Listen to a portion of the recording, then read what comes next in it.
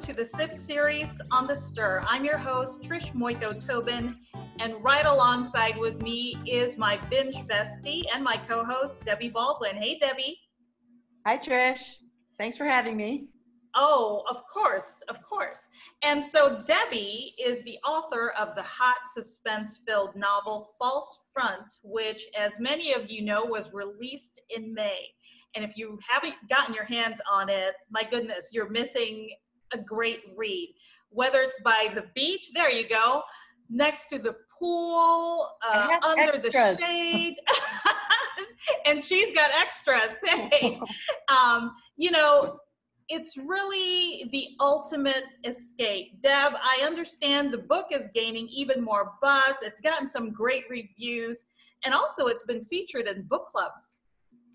Yes, it's, I've been so kind of blown away by the response. I think I'm right around 85-star reviews on Amazon.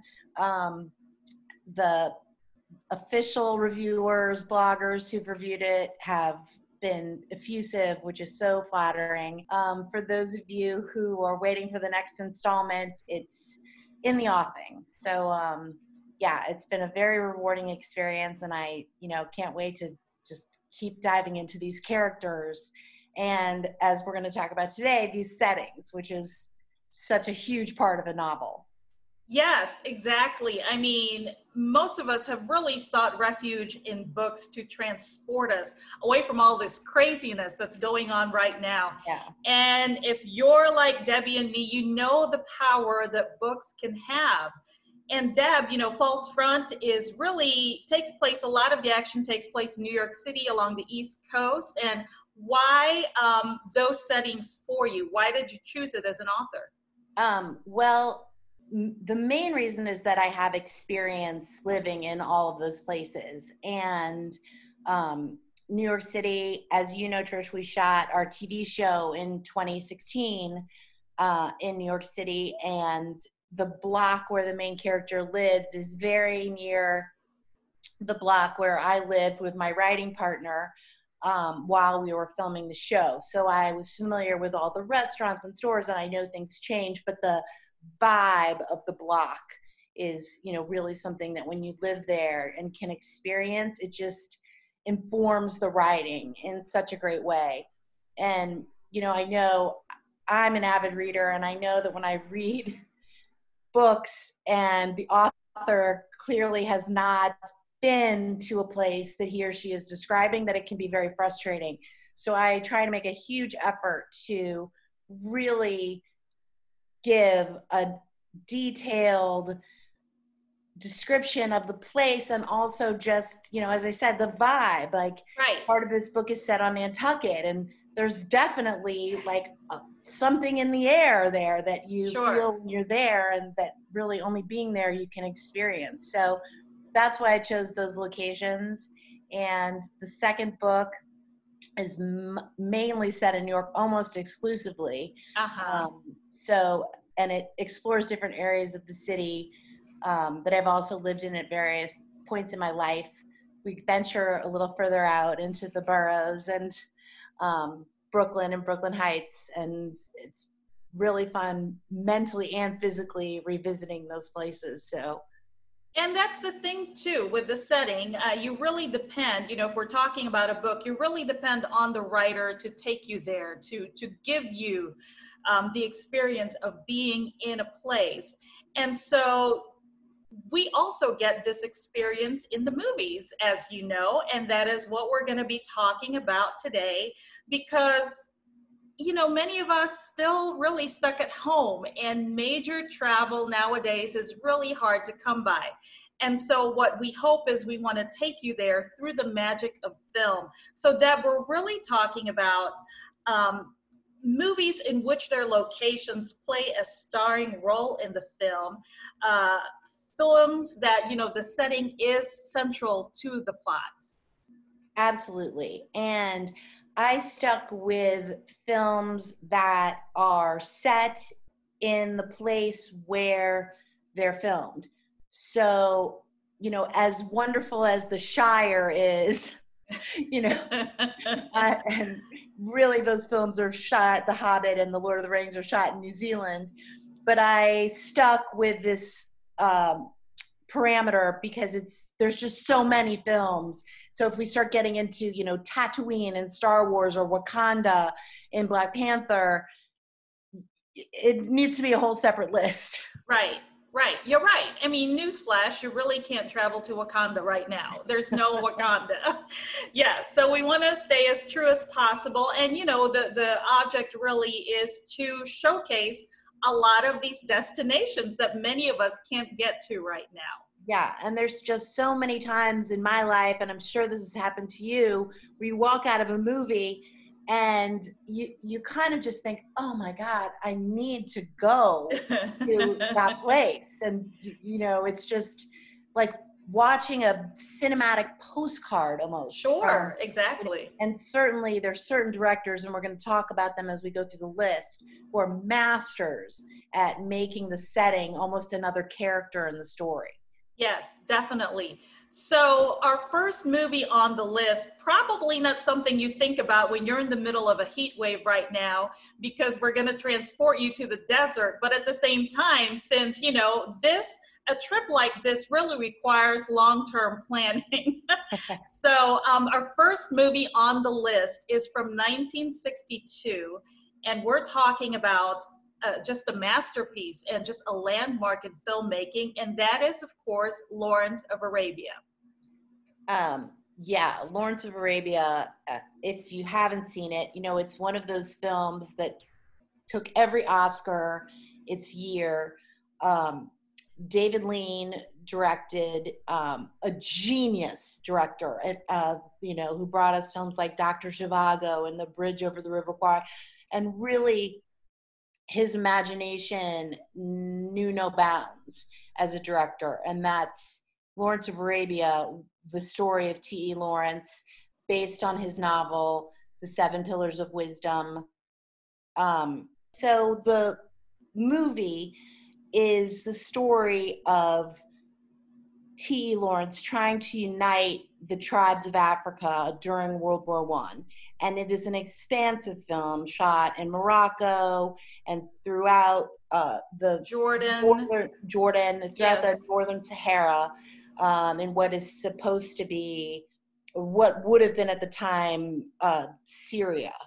And but it's just a gorgeous film shot on a $15 million budget, if you can believe it. Exactly. And, you know, I have to admit, I never saw this film straight from beginning to end. It clocks in at what, 3 hours and 36 minutes. So I've seen it in bits and pieces. Yeah. And it's, you know, there's a little bit of, I don't know, scenery chewing is not the right word because the scenery's so expansive. Yes. But scenery feasting maybe. Yes. But yeah, it's a slow-paced film and you really have to kind of settle in for it. But it's gorgeous and beautifully acted and an interesting story. And just the cast, the slate of actors, my God, how impressive is that? And, you know, you mentioned that this film was made for $15 million in 1962. Steven Spielberg, one of our favorite directors, estimates that if this film were being made today, it would cost $285 million. And I mentioned Spielberg because this is his all-time favorite movie. I happened to watch that documentary on him on HBO, you know, that's making the rounds right now on HBO. And he talks about how this was the movie that inspired him to be a filmmaker. I mean, he is gaga over Lawrence of Arabia. And as if you needed another reason to see it, but I can understand Spielberg saying that because the film was so groundbreaking at the time to bring this crew out to, you know, the middle of the Sahara to shoot these scenes is, you know, just incredible. The scope and the amount of crew and cast involved in it. I mean, it was really a groundbreaking production. And I think too, I mean, if you think about it, you really see some of the influence that this film has had on young Steven Spielberg in terms of that wide shot cinematography. You see that in Indiana Jones, some of those wide shots. Yeah. But also, one thing that I found really neat about this movie, and again, you have to watch it again to get these nuances, and just talking about the cinematography just because of the scope. Much of the film is shot from left to right to signify a journey. So when you watch that film again, if you didn't get that before, and the scenes that I've seen, it really shows you that. And so talking about Peter O'Toole and how this role really transformed his stardom pretty much, Marlon Brando was the very first choice for this film. But of course, Brando being Brando said that he's not going to be able to stand 2 years riding on a camel. So he rejected the role. And the second choice, believe it or not, did you know this? It's Albert Finney. Relatively unknown at the time. He actually underwent rigorous and costly screen tests for the movie. And in fact, his screen test on tape, one of the most requested items from the British Film Archives, because you've got this rare take of Albert Finney dressed head to toe in Arab gear, an Arab costume. And it's in the British Film Archives, and it's, he'll be forever connected to this movie. So so before Peter O'Toole, we had Brando, we had Finney, and then Peter O'Toole, of course, and it's an unforgettable role for him. Yeah.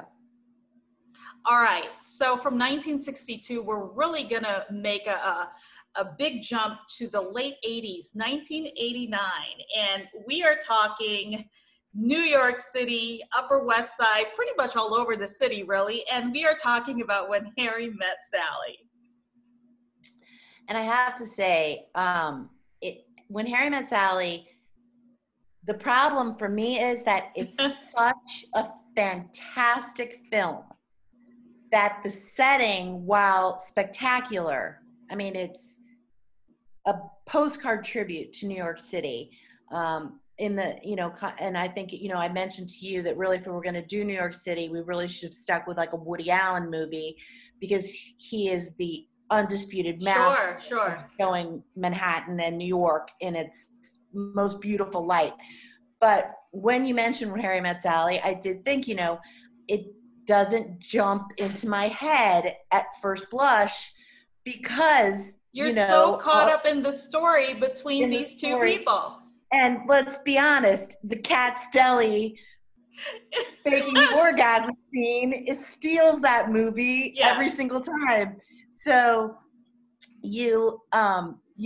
Billy Crystal is hilarious. Meg Ryan in all her quirky glory is amazing. They're just perfect foils for each other. So many interesting things about this movie. I know you're going to have like a million cool pieces of trivia, but the little snippets of Manhattan in that film, from, whether they're in, Washington Square Park, or Billy Crystal, running down Fifth Avenue or whatever, that it's just, New York is so part of the fabric of that film that it absolutely, I think, belongs on the list. But you're right. I mean, you get so caught up in everything else, because everything about this film is just so good.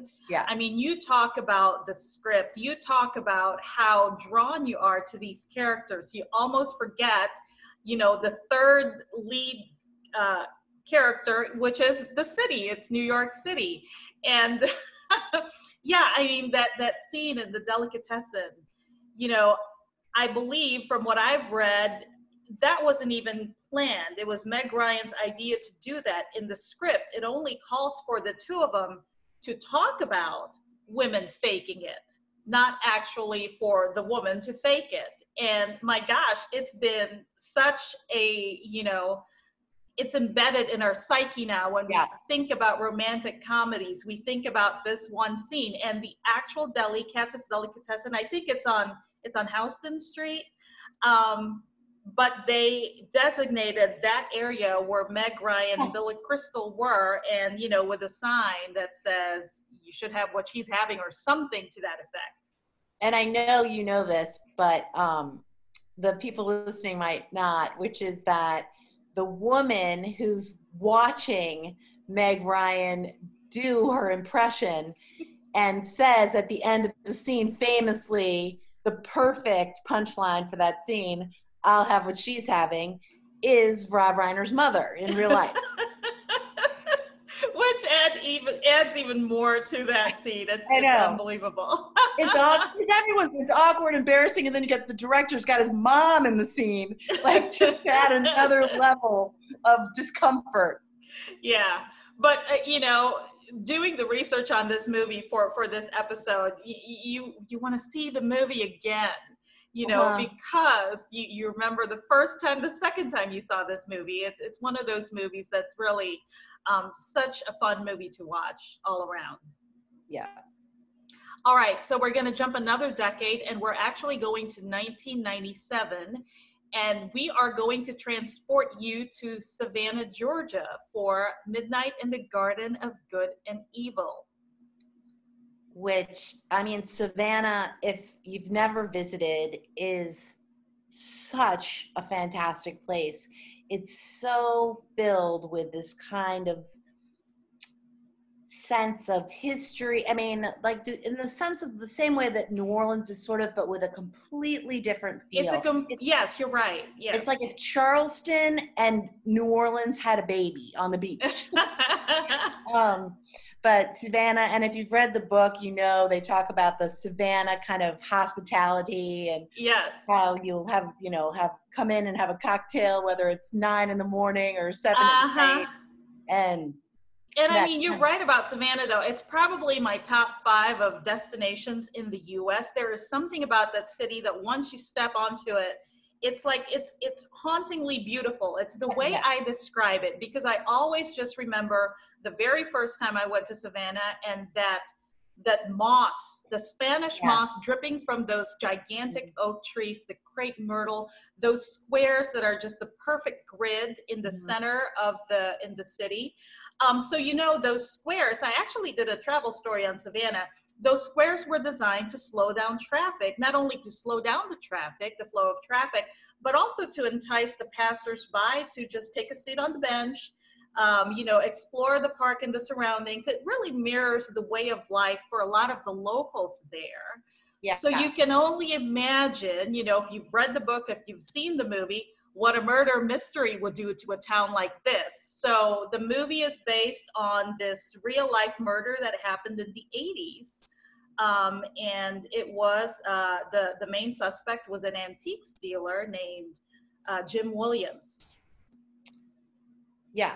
And so in the film, the book is phenomenal as well. If you're looking for a book in that, you missed that one when it came out. That's what the descriptions of the town and the whole, what a wonderful writer. But the film, Kevin Spacey plays the antique dealer. John Cusack plays a reporter coming down to investigate what's going on with this crime and the suspect, and forms this very sort of unlikely friendship with this character who is, I have to say, Kevin Spacey. I know he is not the in anyone's good graces these days, but man, that guy can act. His character in this film is so wonderfully enigmatic, and you never really know whether you like him, but you're not, but you still wouldn't be surprised if he done, you know what I mean? It's just he walks the tightrope of suspicion so well. And John Cusack is always an incredibly likable actor. I'll watch any film he's in. I'm a huge fan of his, as we know from this podcast. Yes. But again, the setting of Savannah and this home in this beach town of Savannah, Georgia, which has this walled garden, which again, you use the word haunting. Everything about this film is haunting. It has a haunted quality to it. The landscape adds. It's giving me the heebie-jeebies as you talk about it, because I remember it again. Honestly, it's a perfect setting. I can't imagine why they don't shoot more films there. so phenomenal with that, you know, kind of just ghostly feel of that Spanish moss that the whole town and that slow, deliberate manner of everyone brings with it a sort of natural mystery that, you know, makes that town very compelling for any sort of mystery or thriller or suspense film. So. You're right. And the property that you mentioned is the Mercer House, in which the real life Jim Williams lived and where the murder happened.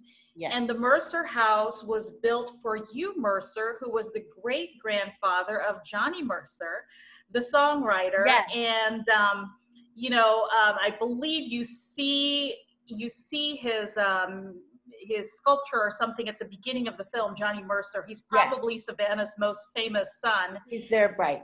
Yes. I was going to say he's Savannah's beloved son, and his music infiltrates the film. Yes, and, you know, adds another layer. When we do music, we can remember the Johnny Mercer music from this film. Exactly. Yeah, Johnny Mercer. And of course, you know, most famous for Moon River.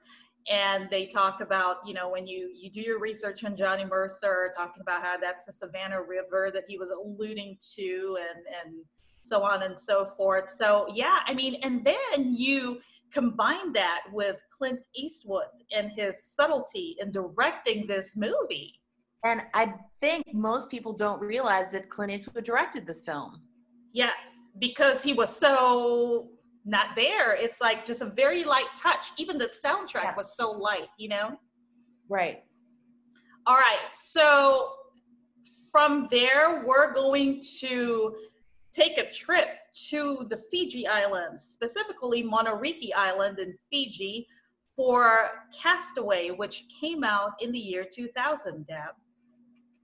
And I mean, okay, so I was kind of laughing as I was going through this list. And initially, almost every film I had on it was a lone character or lone traveler, and you'd be amazed how many there are. I mean, I ended up having to cut a lot of them. Yeah. Diane Lane and Under the Tuscan Sun, or Julia Roberts and Eat, Love, Pray, and the ones that still are on the list. But it makes sense that these films with kind of a single featured actor on some sort of a journey would, that the setting would be a huge part of it. And other than Wilson, the volleyball, and Tom Hanks's character, the island was, the setting was a huge part of that film. So much so that I don't know the exact statistic, but it was something like tourism to Fiji doubled or tripled after believe it. That film was released, because so many people were dying to see that gorgeous, gorgeous place with the waterfalls and the forest and the beautiful beaches and that water. So yeah, that's definitely a destination film. Oh my gosh, yeah. If you're fortunate enough to be able to go to Fiji, definitely. So you're talking about how you're right, and that makes a lot of sense, because as a way to kind of provide contrast to a location, you just have the one character. But for Castaway, we've got another character joining us, an inanimate object named Wilson, the volleyball. And so this one I found really interesting and kind of strange, but I guess it would make sense. They actually had dialogue written for Wilson in the script, just so Tom Hanks can have more natural interaction with this ball, you know, a back and forth conversation. So there was actual dialogue for Wilson the volleyball, which Tom, I guess, kept in mind as he's having a convo with the ball. So I found that really, really interesting. And there were 3 different Wilsons, and one of which just recently sold at auction for $18,400 for a volleyball. You could also, you know, get replicas for about $20, but if you want the real Wilson, that's about how much it's going for. Good Lord. And I did see an interview one time where Tom Hanks, someone asked him if he had named the volleyball Wilson after his real life wife, Rita Wilson. Yes. And he laughingly said no, it was because of the brand of the volleyball, and that Rita Wilson's real name was like Goldenblatt or something. Like he's like, well, considering her actual name is blah blah blah. It was, but it was a very cute, charming answer from Tom Hanks. Of course, he would come up with something like that. All right. So we mentioned that Castaway came out in 2000. Actually, one of 3 films we're featuring on the list that came out in the year 2000. It was a good year for destination movies. Oh my goodness. And what destinations? So the next one, we're going to take you to a different part of the world, and that is to Beijing and parts of the Anhui province in China for Crouching Tiger, Hidden Dragon. That was just a cinematographic marvel when it came out. Oh my gosh, I was just captivated by all those shots. And I've literally been practicing this all morning, so I'm going to say where this movie was set in Shujiahuang.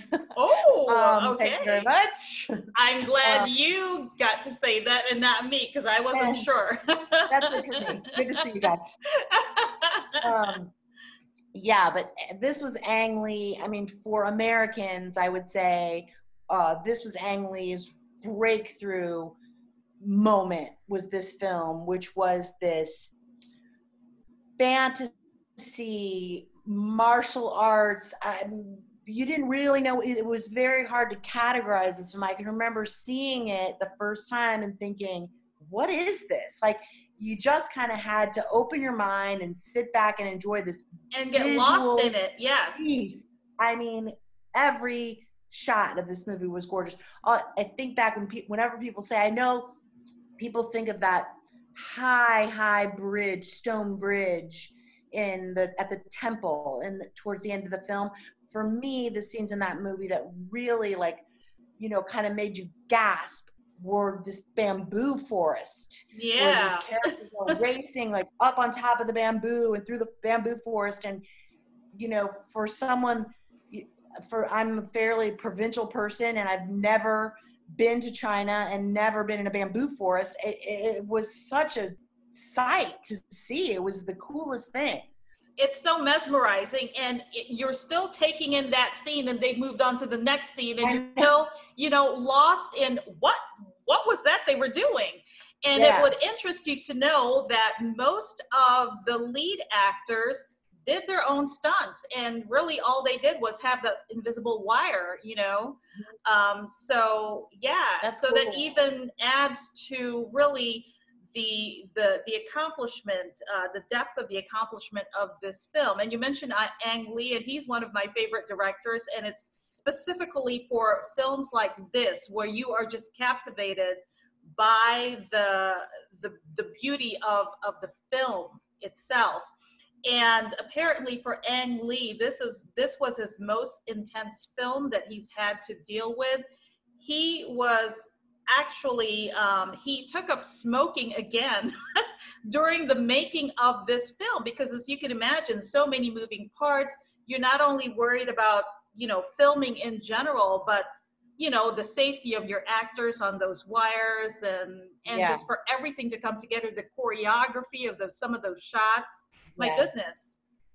Yeah, I mean, coordinating all that stuff, I just can't imagine. And it always, when I think of that film, there's a scene in the television show Will and Grace where Deborah Messing comes out of her bedroom and says, I just had a sex dream about Ang Lee. And Will says to her, well, how did you have a sex dream about Ang Lee? And she goes, well, it was slow moving, but visually stunning. That's great. Perfect line. Right, yeah. So this film was really groundbreaking in so many ways. It became the first foreign language film to earn more than $100 million at the box office in the US. And also, it got 10 Academy Award nominations, won for Best Foreign Language Film, which was a given, you know, the greatness of this film. And of course, cinematography and art direction. And we weren't surprised about that at all either. All right, for our third film that came out in 2000, we're going back to the beach. This time, we are going to Thailand. The 2000 film, The Beach, is what we're talking about. And it stars Leonardo DiCaprio, and it is set in a secluded cove. Not the whole movie, but the big money shot is this beach in this cove off Koh Phi Phi Lay Island, or Koh Phi Phi is what you said. So we'll have to get the pronunciation manager in to help us. I think specifically that shot, though, it's they refer to it as Maya Bay. That part of beach, yes. So anyway, it's an okay movie. I would watch Leonardo DiCaprio do almost anything. It's this was fairly early in his career, 20 years ago, if you can believe it. I know. And he plays a traveler who stumbles upon this mystery that he's trying to solve, and part of it alludes to this secluded paradise, which they choose the location near Phuket in Thailand, which is, you know, fabulously beautiful, with known for these mile deep and long white beaches with this beautiful blue water. It's worth seeing for the setting, which is yes, really the definition of a destination movie. There's a couple of films on this list that I would say, even if you hated the actors, hated the story, that you would still have enjoyed the movie. You just want that eye candy, yeah. And this is certainly one of those. So ironically, you know, this movie, the plot centers around this man, this young man, Leonardo DiCaprio's character, and he's searching for a pristine, unspoiled beach. I don't know if you've heard the controversy surrounding this location, but when they went into filming, the location itself was chosen not for its natural beauty primarily, but for its possibility of landscape redesign, because the filmmakers were looking for something that fit their specification. You know, they had to make room for that volleyball scene. And also what they did apparently was they brought in non-native palm trees onto the island to make it appear as lush and inviting as you see in the movie. I did not know that. Yes. Yeah, so it's really shrouded in controversy right now, because as you can imagine, after filming wrapped up, that's when they started to see the effects of what was done to the environment. And, you know, it's not only the film itself, but it's coupled with the redevelopment that happened on that site post-film with the beachfront hotels and everything. So right now they're dealing with you know, really damage to marine life and the surroundings. And in fact, in 2018, just 2 years ago, that particular location was closed to tourists. The government closed it to tourists because they had to fix what was damaged. And you know, I mean, if you can only imagine, it was getting up to 5,000 visitors a day, that little secluded spot, and it was because of the movie. Yeah. And so it's kind of ironic what has happened to this location. And it was also this location, along with a lot of the locations in this film, were really devastated by that tsunami, the Indian Ocean tsunami in 2004. So it's really gone through a lot since then. Yeah, well, I mean, and maybe we should take it off the list. I mean, well, you can't travel right now anyway. Yeah. And if you wanted to, you're going to have some major restrictions facing you because of the fact that, you know, but again, we're talking about escapes. And so if you see this movie, you'll definitely escape. Yeah, for sure. All right. So this is a different kind of escape. We're talking literally and figuratively. We're going to 2004's Sideways, which was shot in the central coast of California, California wine country, around Santa Ynez Valley and Santa Barbara. And I love this movie. This was just funny. Really, and what a rebirth for Thomas Hayden Church. I mean, this was his big phoenix rising from the ashes of his career to play Paul Giamatti's sidekick as they go on this double date to the wine country. Jack and Miles. And I will say that the setting is phenomenal. If you've ever been to, I don't think they go as far up as Napa and Sonoma. No. But it's just this beautiful California wine country. They stay at a vineyard. The reason that the film doesn't leap to mind for its setting is because the writing is so magnificent that it overshadows the location. It is such a smart, well-written, well-acted screenplay with Paul Giamatti. I mean, there's a scene when he's describing the wine, and unwittingly he's describing his own personality, and it's just such a refreshing, smart, funny film about romance in a very real way. It's not a fairy tale story. It's these two guys dating these two women with two very different mindsets about relationships. And then to the cherry on the sundae of this film is the setting. Yes. I remember the first time I saw that film. Yes, you're right. You're caught up in the screenplay because it was so well written, the interaction between these two characters.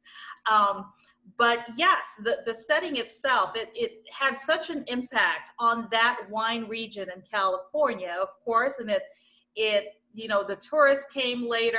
You've got the Hitching Post, which was that the bar and grill that they went to, all the wineries that they stopped. But my favorite scene in this movie is probably one of the scenes that had the most impact on the wine industry in that region. And I'm sure you'll remember this. Oh. They were getting ready to meet the ladies for dinner. And before they got into the restaurant, Jack accosts Miles outside the restaurant and pretty much, just tells him to behave and tells him, if you want to drink, if they want to drink Merlot, you're drinking Merlot. And Miles says, if anyone orders Merlot, I'm leaving. I'm not drinking any effing Merlot. And well, you know what happened to the sales of Merlot? They dropped, about 2% drop in Merlot sales. And that scene that you were talking about with Miles describing Pinot Noir, pretty much describing how he is as a person. Sales of Pinot Noir skyrocketed, about 20% increase in Pinot Noir. I didn't stop drinking Merlot after this film, but it just goes to show, what a film like this and the kind of impact it would have on whole industries. I know. It was very, all of a sudden, Merlot, which was the completely appropriate red wine to order whenever you sat down, all of a sudden was like ordering, box wine or a red Zinfandel or a Pinot Noir instead. Yeah. So the film is Sideways, and if you haven't seen it, you really ought to see it just for the laughs, just to see that scenery. Yeah. And we were talking about that screenplay, and the critics agreed with us, Deb. I mean, it was the first film to win a major screenplay award from all 5 major critic groups. So we're talking the Oscars, the Golden Globes, BAFTAs, what have you. So well deserved. Yeah. Yes. And so we're going to go completely different here in terms of setting, and we are going to the Red Rocks of Southeast Utah, Canyonlands, Moab, and we are talking about a film from 2010, 10 years ago already, and it is the film 127 Hours, of course, inspired, based on a real-life story. Yeah, and while this is the second film, Danny Boyle directed The Beach. He also directed James Franco in this true story, 127 Hours, about a rock climber who's trapped loses an arm. I mean, spoiler alert, everybody knows what happened. Yeah. I think going in. Yeah. And again, this is another film with a storyline. First of all, it's hideously uncomfortable. Because you're watching this movie and everybody knows what's going to happen in the film. So there's this sort of discomfort, waiting for the inevitable. It's, kind of a build up to this big amputation that happens in this film. However, if you watch it a second time or watch it with an eye for the setting at this Blue John Canyon, in a homestead crater out in Utah, these copper colored rocks in these absolutely alien formations. I mean, it's some of the most beautiful scenery. And, that we always, I think Americans in particular, when we think of destination films in gorgeous locations, we think of Italy and we think of the Alps, the Sound of Music, or we think of, Lost in Translation in Tokyo, or the things, you and I have kicked around. When these settings in the US that just don't leap to mind immediately, but are such strange, beautiful places that a lot of Americans have never they're seen. otherworldly. Yeah, It's exactly. incredible. Oh yeah, I mean, we were actually in Moab where a lot of the film was shot just in November. And you just pick a spot, any spot, and look around, and you'll be surrounded by these red rock formations, by the stunning mesas. I mean, it is just beautiful country out there. Beautiful enough for this film to actually, be shot against. And you've got Spielberg with Indiana Jones and the Last Crusade. A lot of it was shot in this area as well. And so was Thelma and Louise. So it's really made a mark in a lot of movies. Yeah. But you're right. I mean, you don't really think of it as a destination. When you're trapped under a boulder. Not like that, no. And like Castaway, this was another lone character in a beautiful place. It's another one of those films. So it gives you time as a viewer to appreciate the scenery, which is incredible. Yes, definitely. And the man in the center of this story, his name was Aaron Ralston, and he actually made a video diary while he was going through that ordeal. And the videos are actually now stored in a bank vault, and only his close friends and family have seen it. Plus, also, during filming, Danny Boyle, the director, and James Franco were allowed to see some parts of it so that they are able to be accurate when portraying what actually happened down there. Well, that's interesting. And I think this is, in my opinion, James Franco's best role. He's done a huge variety of films, so it's hard to really pick with him, but this was, in my opinion, his best acting. I think so. Not just for the acting, but just the physical endurance. Mm-hmm. He apparently went through a lot of that and tried to really nail it. So yeah. All right. So completely different. And we're going to jet set over to Europe, and we're going to go to Paris for 2011's Midnight in Paris. Such a magical, magical movie. Deb, why is this on your list? Honestly, this is one of those movies. I walked out of this movie and immediately called a couple of my friends and my parents and said, go see this movie. It's like visiting Paris. Yes. Woody Allen is such a master of incorporating his settings into his story without being heavy-handed, just melding the location into the plot. And this movie is the perfect example of it, more so, I think, than any others, even though Woody Allen is notorious for his love affair with New York City.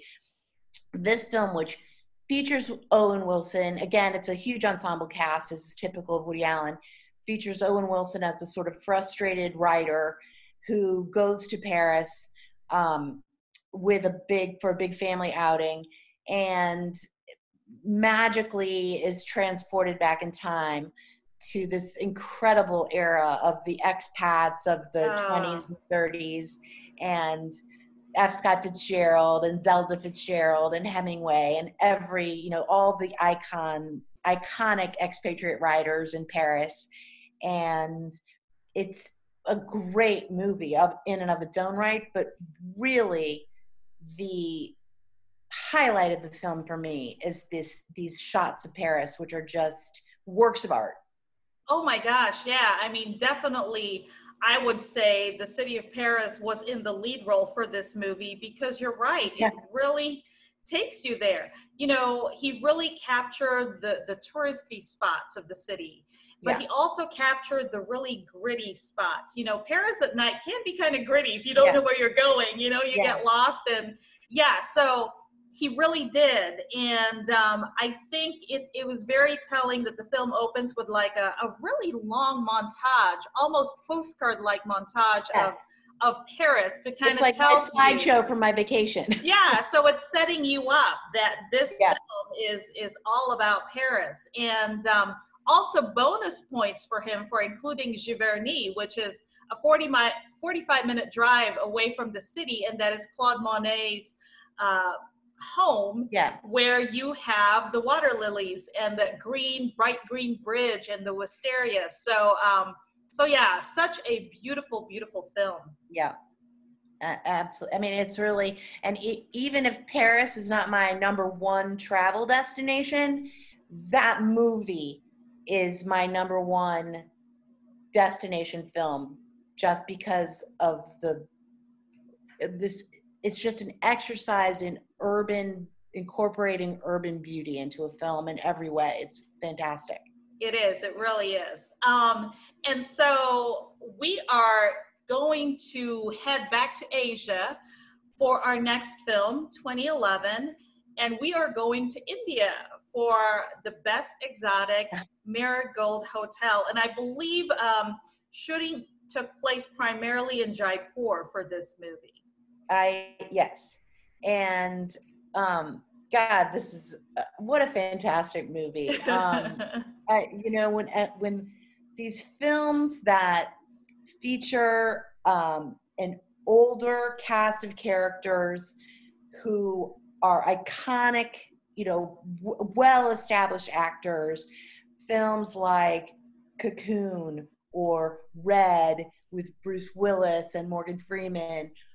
This is another example of this cast of characters who are basically moving in. They're basically outsourcing retirement communities, and they are moving into what they soon discover is a very decrepit hotel in Jaipur, and but exotic, the best exotic Marigold Hotel, and Sunny, their innkeeper. And it's this comedic ensemble, charming cast, worth seeing the movie. It's worth seeing the movie for the comedy. It's worth seeing the movie for the acting. It's worth seeing the movie for the storyline, and it's worth seeing the movie for the setting, which is when these actors stay in this hotel and also venture into the marketplace. I was going to say, that's also part of the character and the charm of this movie, because you see a lot of that. You see that the marigold market and just that burst of color, you could almost taste the setting, because it plays such a role, and they ride those tricycles, where you sit in the cab of a motorcycle.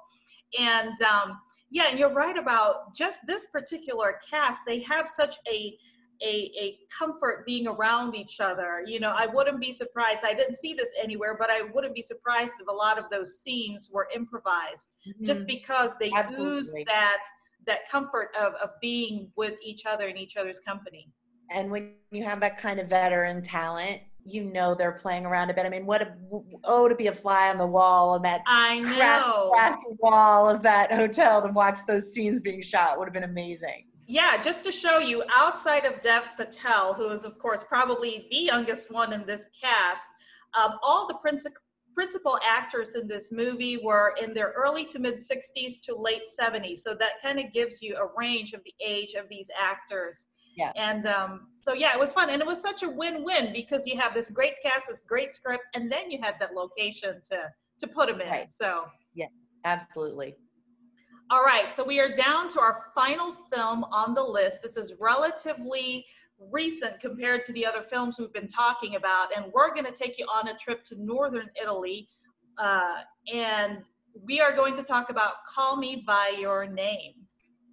Which, again, is a film that is so beautifully acted that the setting, while fabulous, like in Sideways, is a gorgeous backdrop to an incredibly compelling, interesting film starring Armie Hammer and Timothy Chalamet. And it's a story of young love and coming of age and all, just it's emotionally packed, this film. Oh, yeah. And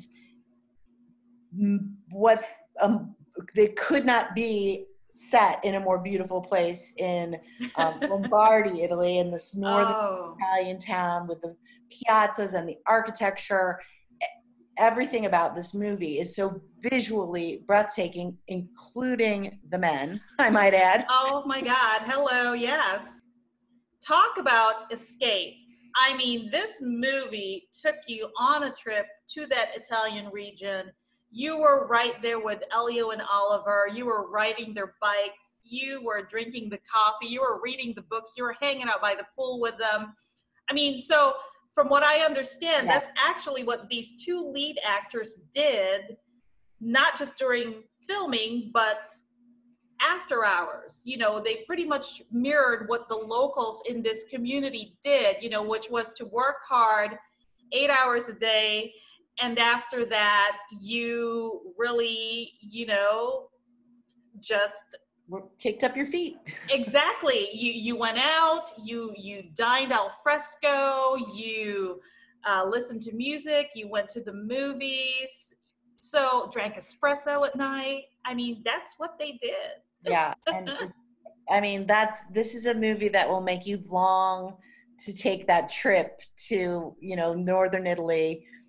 That's on your bucket list. It'll get you calling the travel agent or booking things online because it's so gorgeous. Everything visually in this movie is flawless. The shots are very well thought through. The actors beautifully placed, like the movement, every visual cue in this film, I think, is spot on. Oh, definitely. And it was so well received when it came out. In fact, when the film premiered at the New York Film Festival, it received a 10-minute standing ovation. And they're saying that it's the longest ovation in history at the festival. So that really just goes to show how impressed audiences were with this film. It's just jaw-dropping. And the story, just the plot, it was so great. Yeah. It's a very moving story. It's, again, when you've got all these other elements that are phenomenal in a film, it's hard to just say, like, it's the setting is why it's on our list, because you don't really, it wouldn't be the first thing you'd notice about this film. It's probably falls behind the acting and the storyline and, but it is a gorgeous setting. Absolutely. Right. And, especially for this film, if you are unfamiliar with it when you first see it and you're trying to figure out what's going on with these characters, it's easy to get wrapped up in the story and try to figure out what is going on and ignore what's around them. And once you realize that kind of plays a part in the development of these two and that summer that they spent together, it's just great, all around. All right, so whether you needed an escape to explore the Italian countryside or jet off to Paris or marvel at the Red Rock formations in Utah, or maybe just get lost in the hustle and bustle of New York City, we hope we were able to help you escape, if only for a few minutes. But you know what? You can extend that and check some of these movies out. Most of them, if not all of them, are available on these streaming services. So you really have no excuse. Yeah. And it's a great way to escape when we're all sort of stuck at home these days. So that's right. movie and take a trip in your mind to some of these Exactly. beautiful. And for our signature sweet finish, we are still continuing to harvest what's in season. And Deb, this is a little bit of a surprise. We have fresh local zucchini that we're working with for our sweet treat. And we are going to pair that with lemon for lemon zucchini bread. It is perfect with that espresso that you're going to have while watching Call Me By Your Name. But oh my gosh, I have made 2 batches of this bread already. It is the lightest, most delightful bread. Zucchini bread I love already, but when you add that lemon, it adds another layer to it. And it's got a really light lemon frosting. And again, just really easy to make with very simple ingredients. It's a winner. Sign me up. Anything lemon, I'm on board for. But yeah, it's just so yummy and really, really a treat. Again, perfect morning, afternoon, or evening, whatever. I love this recipe. I'll give it a try. I can't wait. All right. Of course, you will find that recipe on gazellemagazine.com. And also be sure to be among the first to view our latest episodes of The Stir. And you can do that really easily by clicking on the Gazelle icon on the screen to sign up to be a subscriber to Gazelle Magazine's YouTube channel. So, Deb, thank you for another fun show. And we are already working on the next show, which we guarantee you it's going to be another fun list. Thanks for having me, Trish. Have a good day. See you later.